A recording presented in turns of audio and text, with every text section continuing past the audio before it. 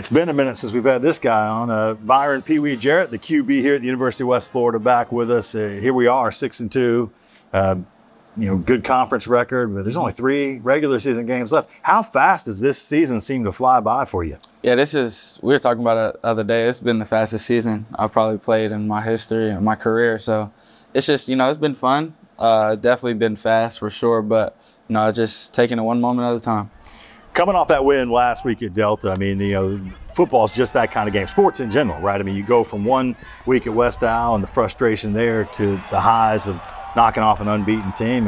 It's a little bit of a roller coaster ride. How are you feeling? Are you able to kind of keep it calm and keep it even keel? Yeah, I feel like this year especially, I've been, just been in that even keel mode and, just not getting too high, getting too low. West Al happened, it's gone.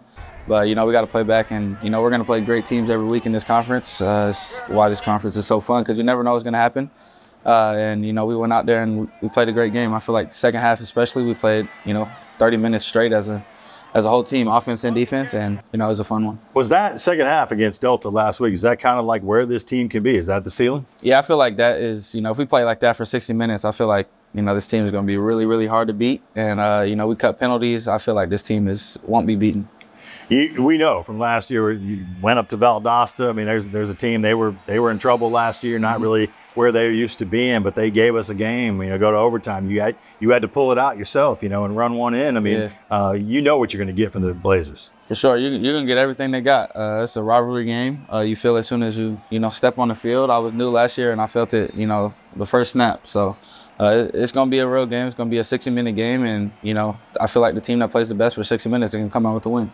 How are you feeling? Because, I looked down, there's like 27 carries last week against Delta. Is that the most you've ever carried the ball since maybe like Pee Wee football? Yeah, that's probably the most ever. So I feel great, though. I feel my body feels great. We got a great staff who, works on me all week, and the rest of my teammates, I feel like, we couldn't be in a better position right now. And that was a different kind of game plan last week, but you and CJ especially able to dominate time of possession. Even if it's not big runs, to keep the clock, moving and keep their offense off the field. Those are the little things that fans maybe don't sometimes understand, that's how you win a football game. Yeah, for sure. I feel like our fans kind of get spoiled sometimes. We make a lot of big plays. And we like points and we like yards. We like wins. For sure, 3-play drives here and there. But, I feel like last week, especially second half, was just, complete offensive domination. And, we just drove the ball down the field. And however we got the yards is how it came. No one really cares about stats on our offense. You have formed a connection. You obviously had one with Caden already. We saw that, your first touchdown last week. But you and John Giles seem to have, it's one of those unspoken things. As a guy, you had David Durden last year too. It's a little bit different. Do you feel like with John, if I throw it somewhere in the zip code that he's in, he's probably going to make the catch? Yeah, it's definitely been some throws where it was like I missed him and he came down with the ball. So, he makes my job a lot easier. So that whole room is just, that whole room is special. And, a lot of people see John's numbers and think, he's the only one getting the ball. But we really got a lot of guys that can, they get the ball in space, like they're not going down on one tackle. So I enjoy having that room, especially on my side. You spend a lot of time with those guys. So tell me, who's the funniest? Who's the joker in the wide receiver room, and then who's the old man of the group that's serious all the time? I would say Caden is probably the serious one, but me and him, we came in together and everything. So he's got a scowl sometimes. Yeah. He has that look. So he is kind of the both. He's funny, but he's a serious one to the freshman. And then I say the funniest freshman. The funniest really receiver we have is probably Brendan Cook. He's probably the funniest one. He's a freshman, so still got some time to grow up. Right? He's got some energy rolling around. It's kind of hit him with the senior sometimes, and I gotta tell him chill out sometimes. But he's a funny kid for sure. You guys ever getting to Caden about his his male modeling there with his NIL stuff? Because I was like, is that blue steel that you're rolling out there, kid? Yeah, he definitely think he's a little Hollywood boy sometimes, but that's my guy. You also have to have a relationship with the offensive line. I know you and Chop are close, but that's a group, and it's hard, man. They've had injuries and they're dealing with having to shuffle guys around. And I know it's been a little different for you this year as far as like having to run for your life sometimes, but you got to have a bond with those guys up front. For sure, those guys work harder than anybody on the whole team. They fight through a lot of injuries, and they know that this is the dog days of the season, Coach Nobles calls it, and everyone's sore. Every team across the country that's playing 10, 11 game season is sore. It happens to come playing football, but those guys push through a lot, and they work harder than anybody. They're still in there, you know, lifting 300+ pounds twice a week. And, you know, I couldn't thank those guys enough. You know, they do their job. They make my job a lot easier.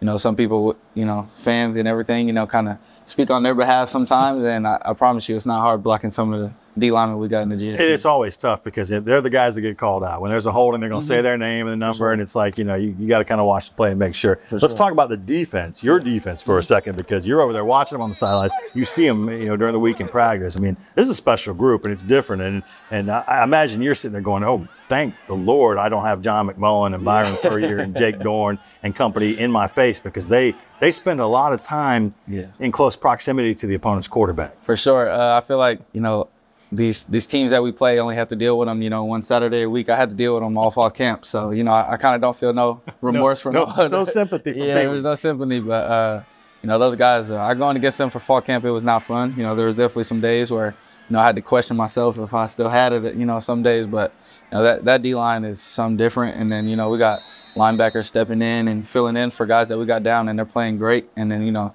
DBs, you know, their job is, you know, somewhat easy because, you know, QBs are not comfortable. When you're uncomfortable as a quarterback, you know, it throws off everything.